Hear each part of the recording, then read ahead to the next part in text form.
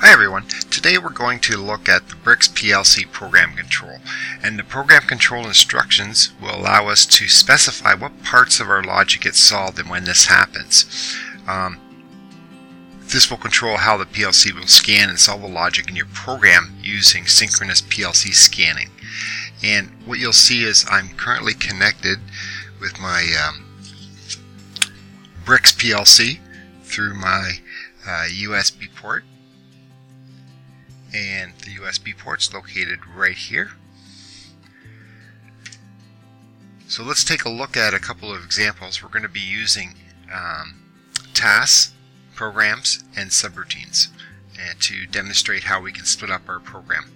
So the first one we'll do is look at tasks, and tasks are small bits of program that you'll run periodically in your program, and they could be used for calculating different aspects that don't have you'll say a time-sensitive function. And in order to develop or get a task, what you do is you go to your project browser, and under tasks, what you do is right-click, and you'll see create new block code. When we do that, automatically we have a task selected, and now we can type in a name. In our case here, you'll see that we've already created a task called count task. And what you'll do is hit create. When we do that, we get then to a configuration. So let's just take a look at our count task configuration. Configure. And this is what it looks like. So what we can do is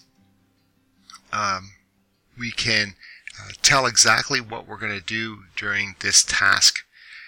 So what we'll see is our initial time splicing. And our time splicing just means that after 100 microseconds, the PLC will then give up control of that task. So that means that we can control kind of our scan time itself. So the program's going along, it encounters a task that we want to do. It goes into the task. If the task is taken longer than 100 microseconds, then what will happen is it will relinquish control back to the main scan to finish it off. Then during the next scan, it will go back and finish off this task that it failed to solve beforehand. That way our scan time does not get out of hand and get too large. So let's hit OK to that, or cancel. You can also see that we can actually do code block protection right here too. So if we want to add a password to our programming code, we can do that at this point. You can also see that we can have memory retentive structures within our task, and we can just click that if we want memory retention. So let's just cancel that. Now in order to call up the task itself, you'll see that I have my main program, and I have a enable task instruction. And in the enable task instruction, we specify where we want, what task that we want to call, which is in our case here count task. We want it on the leading edge, or we can have it on the continuous on power flow, but we'll do leading edge, and we'll say OK. And then you'll see I have a 1 second counter that's counting, and so at the leading edge of that 1 second, it's going to enable my count task. If I look at the task itself, we basically have a always on flag, and the always on flag then does an increment on memory location V0.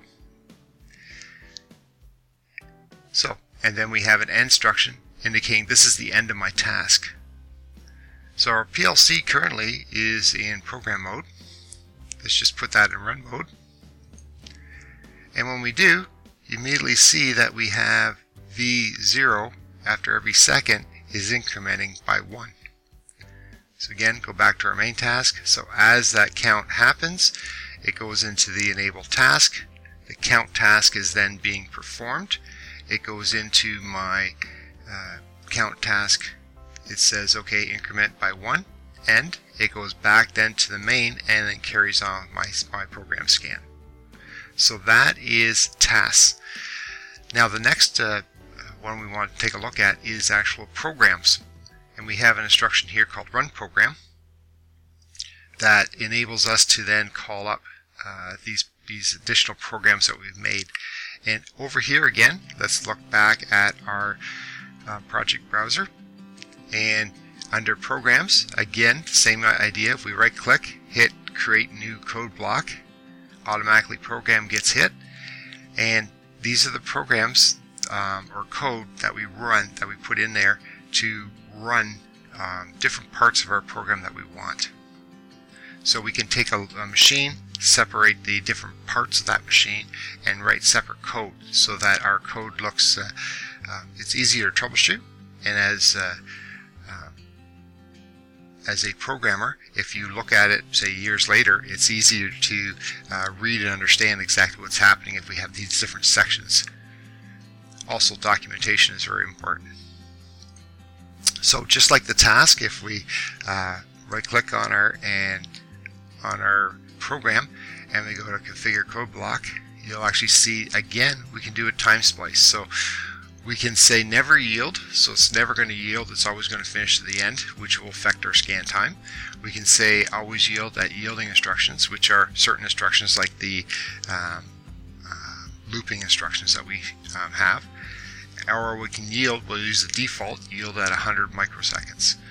Okay. So if it's taking longer than 100 microseconds, again, it doesn't affect the rest of the scan, it continues with the next scan. Now if our program is scan critical, then we can say never yield, but it gives us that option. Also, under the program block here, we have a name, and then we can also add our block protection so that we can password protect again this section of our code so that no one can read it or modify it unless they have a code. So we'll have say OK or cancel that. So you'll notice here on my run program, I have my first scan going into my run program. If I call this up, it says conveyor 1, and that's the only parameter we have under the run command. And my condition to that is my first scan flag. So once you've started running a program and it starts running, it will continue to running unless you come to one of the other instructions, okay, which would be exit this program. So we can add this exit to that to actually stop it, or a halt command, halt program or task. In this case here, when we do, we actually stop that program, and then we'll have to have a condition again to enable that program to operate. So because we said on the first scan we're going to run this program, it continuously runs until it encounters one of those parameters. So in my actual conveyor 1 routine, I actually have a simple start-stop circuit. So let's just force this on, and then we'll force this one on. Our output then turns on. I can then turn this one off, and our output still remains on.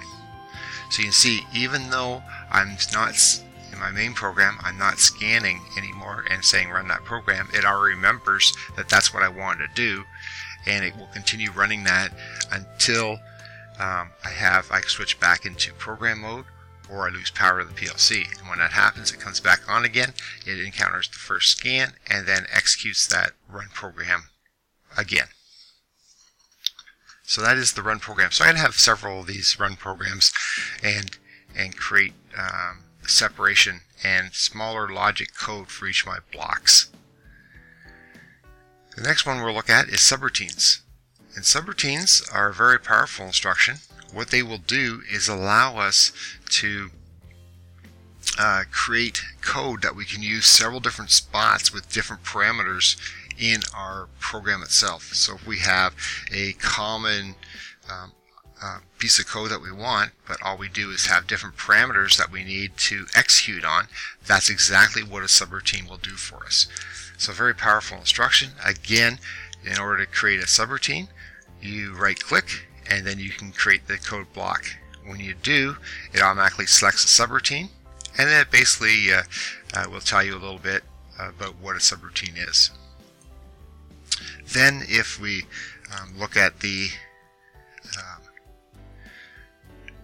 the configuration of that subroutine, well, you'll notice it looks a little different now. That's because the configuration of a subroutine, it will not allow you to do any yielding. So there's no time splicing at all. It must finish to the end with your call of the subroutine. Now the only thing we can also do is we can do the code block protection. So we can protect this piece of code with a password if we wish. Let's just cancel that. So you'll see that I'm monitoring right now, and you can see that I got my main and my conveyor. They're running all the time. My task, even though it's running and updating, you won't see it here because it's only doing it once on a scan per second, as you remember.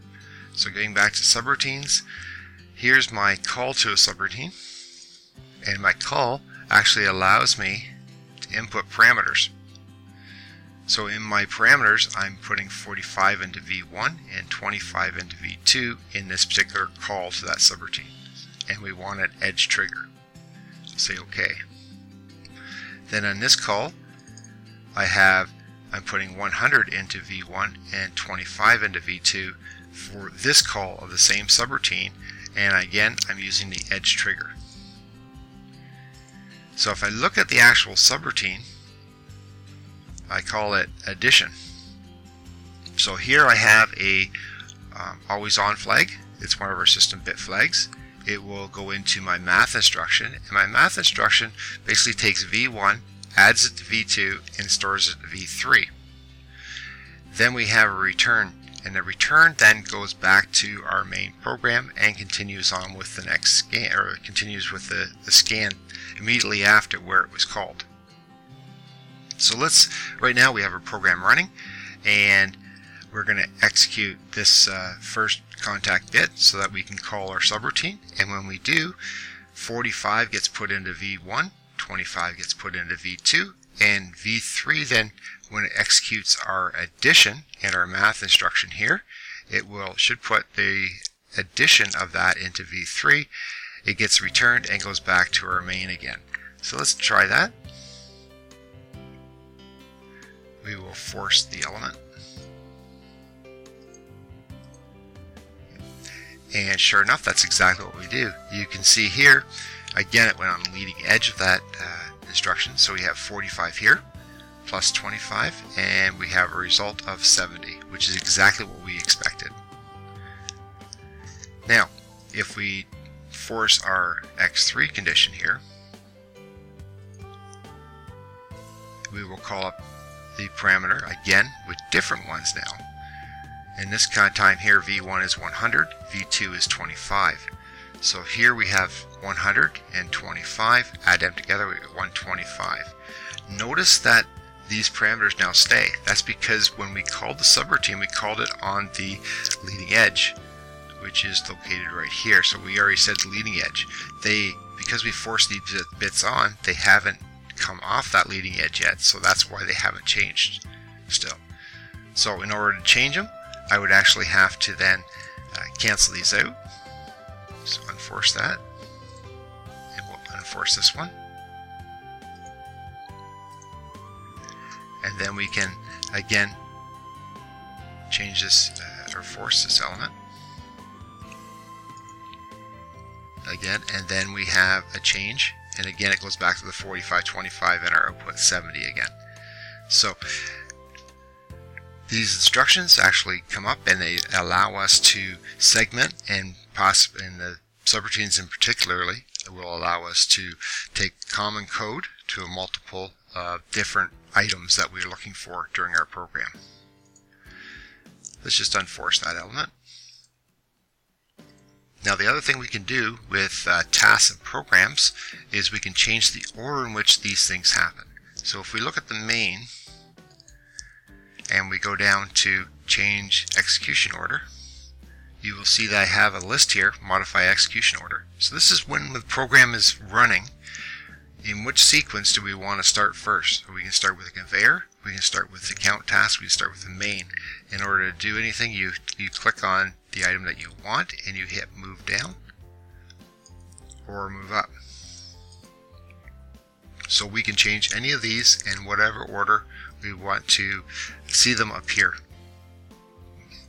So great flexibility with this BRX PLC, and all the links and documentation can be found on our website at accautomation.ca. Now if you like this video and like to see more, there are 3 ways in which you can help us out. You can give us a thumbs up so other people can find this information just as you have. You can subscribe to our YouTube channel at the end of the video. You can also go to accautomation.ca and subscribe to our website. When you do, notification will be given to you every time we publish new content to the site. You'll also get 2 free ebooks on numbering systems and robust data logging. And the third thing to do to help us out is to tell a friend or colleague about the site. Alright, that's it for now. Thanks for watching.